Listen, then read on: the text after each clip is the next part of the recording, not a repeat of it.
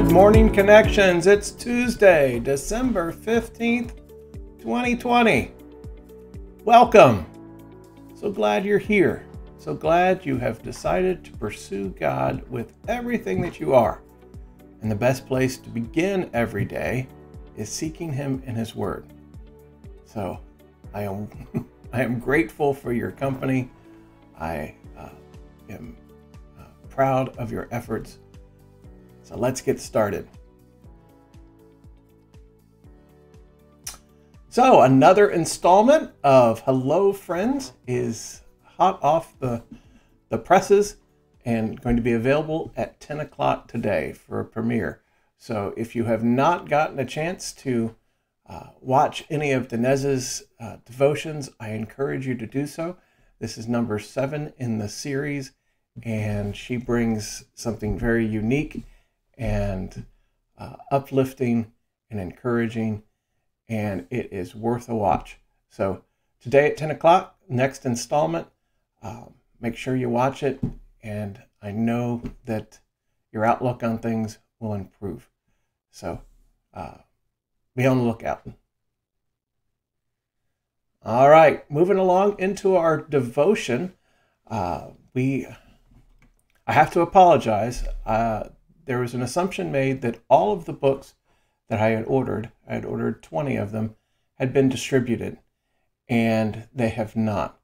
I have a copy here in my office that I referenced yesterday, and then I discovered a box of probably 8 more books still at the office. So we have plenty of copies. If you did not get your copy yet, please do so.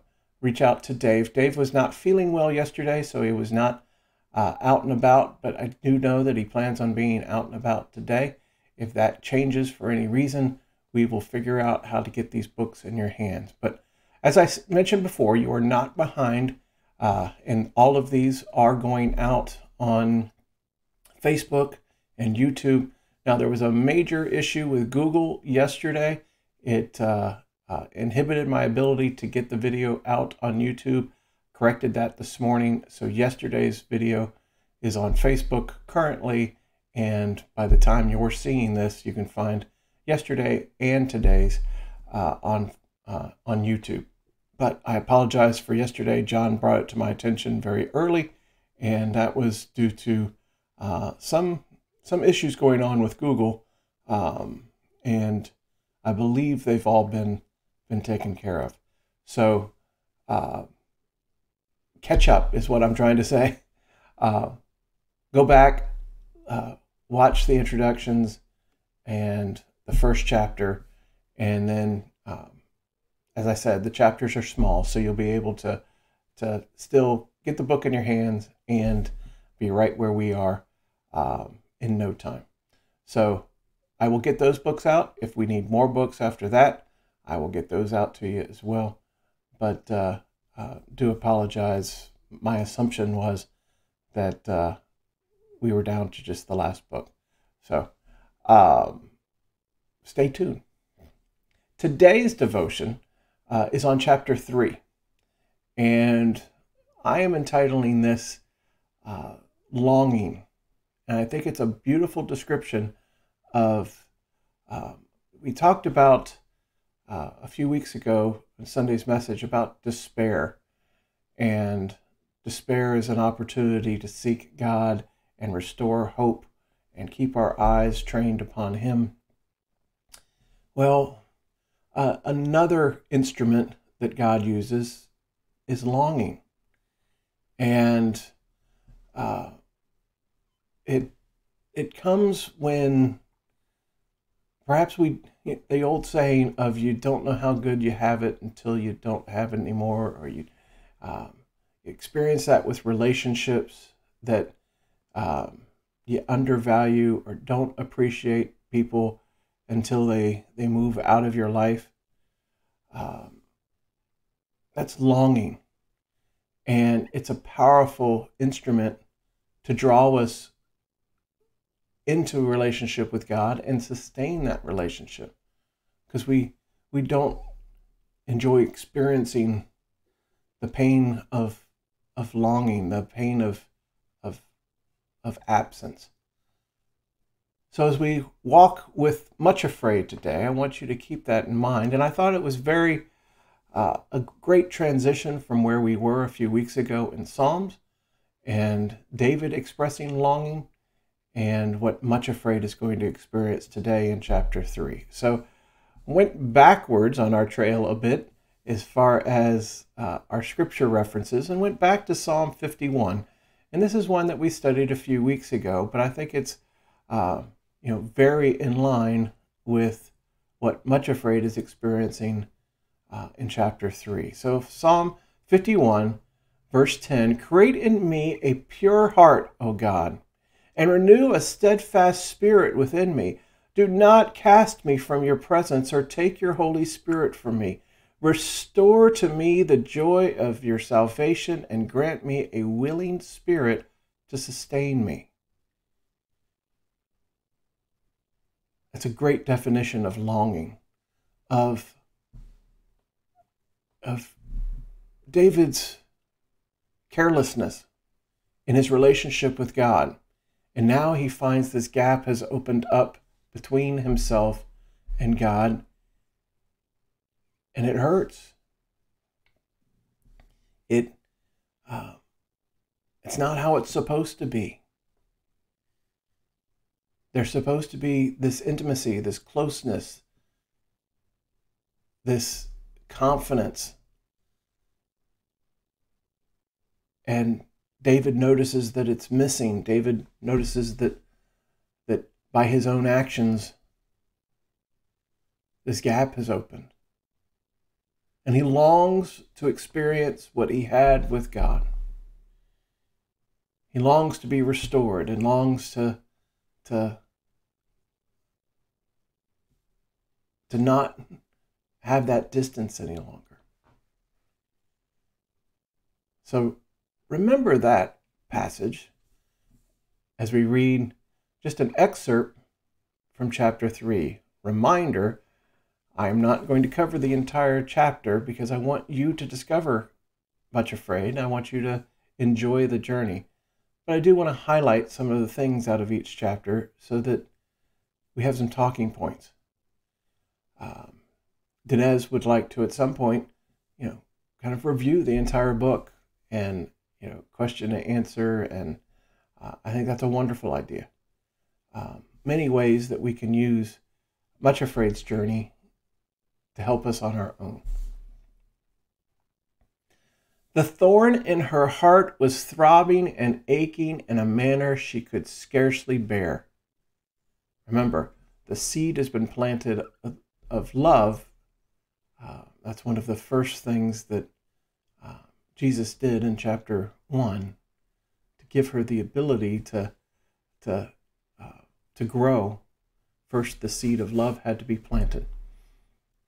And at the time, Jesus explained that to love is to also invite pain, or in this case, what we're calling longing.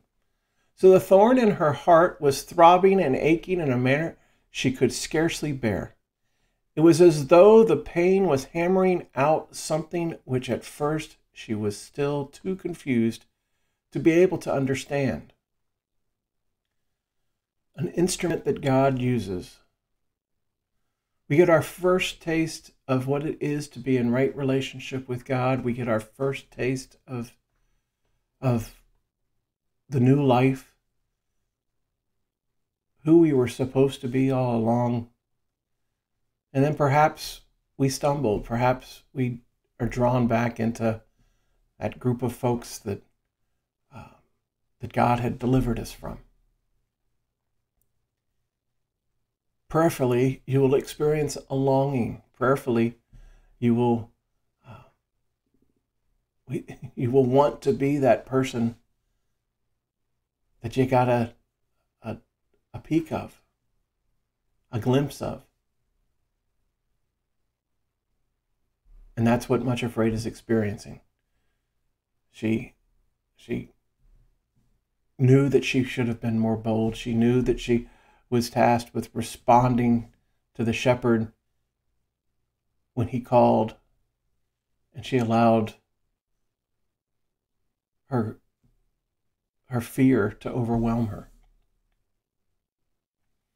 Opening the door, she went out into the darkness.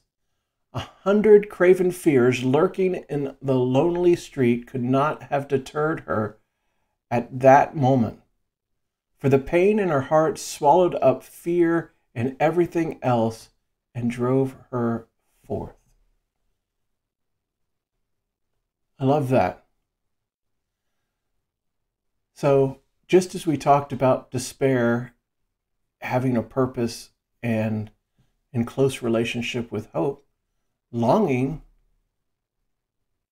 motivates us.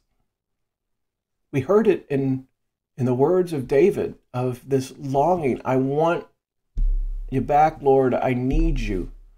I can't live without you. Much Afraid's case, it is driving her forward. Just a chapter ago, she was ensnared by fear. And now she is pushing all of that aside and stepping out in faith to pursue the shepherd. All because of longing. So much of the themes of this book are how to begin to perceive some of the things that are working in our lives as God's encouragement forward. When we discovered Much Afraid, she was stagnant. She was her life was not where it needed to be, but safe enough. It was only the realization that fear was going to eventually overtake her, that Craven was going to demand to marry her.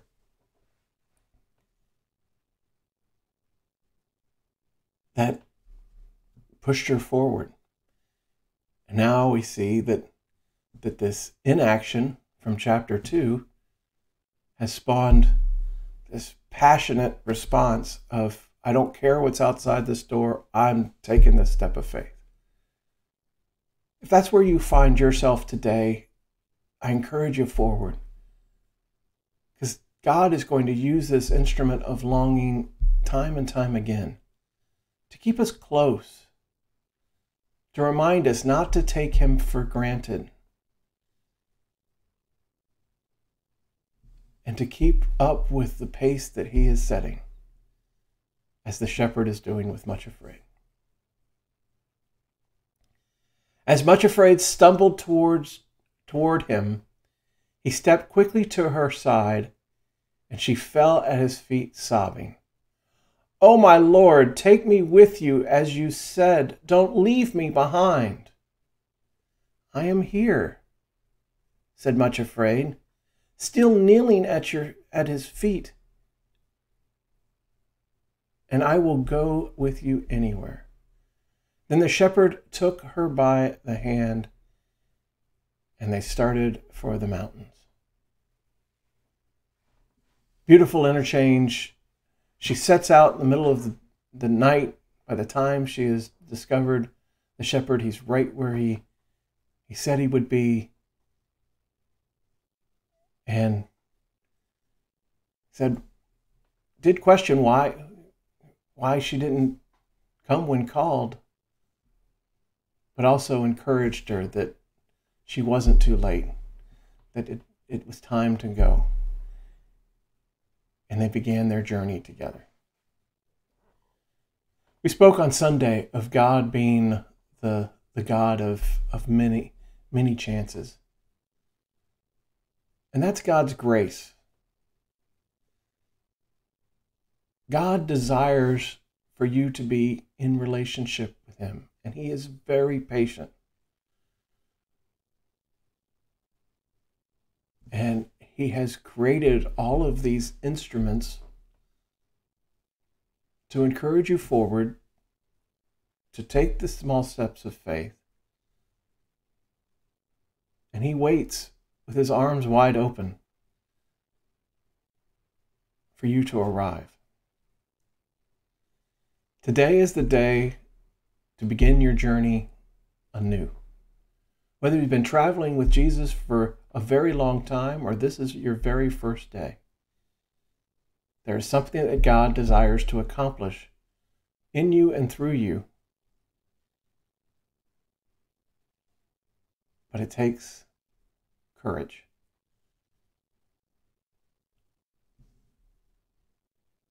Time to move. And I pray that God has planted the seed of love and you feel a longing today to be closer to Him. Let's pray. Heavenly Father, we long to be more. We long to experience the fullness. Perhaps we've gotten a glimpse. Perhaps we've experienced the mountaintops. We've witnessed miracles. Forgive us, Lord, for our short memories. Forgive us, Lord, that time seems to dull our ability to recall your greatness. You woke us today, Lord, and upon our hearts you've placed a longing, a desire to be as close, if not closer, than we've ever been to you before.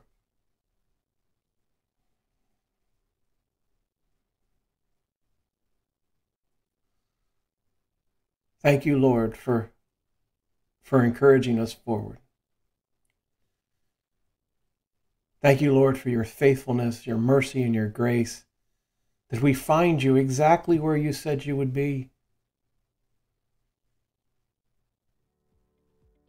We pray that not only for our own lives, Lord, we pray that for everyone that we come in contact with today.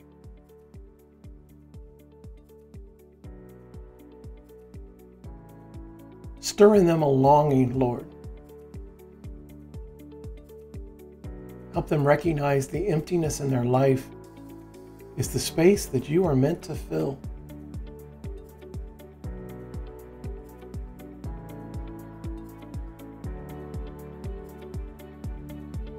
We long for you, Lord. And we long to see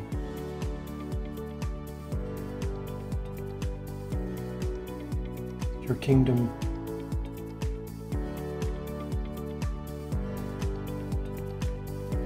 and we long to see our neighbors' eyes open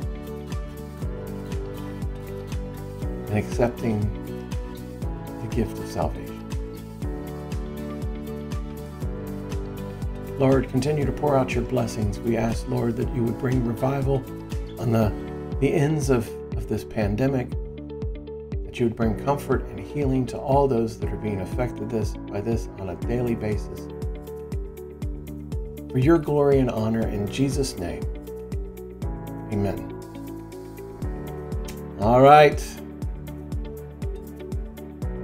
Join our journey tomorrow, chapter 4, and we will finish out the week in chapter 5. Chapter 4 has got a lot of great stuff in it, and I hope to be able to do it justice. But read ahead today into chapter 4, and I know that the special nature of this story will start to become evident. Till then, know that I love you and that I miss you. And please, be good.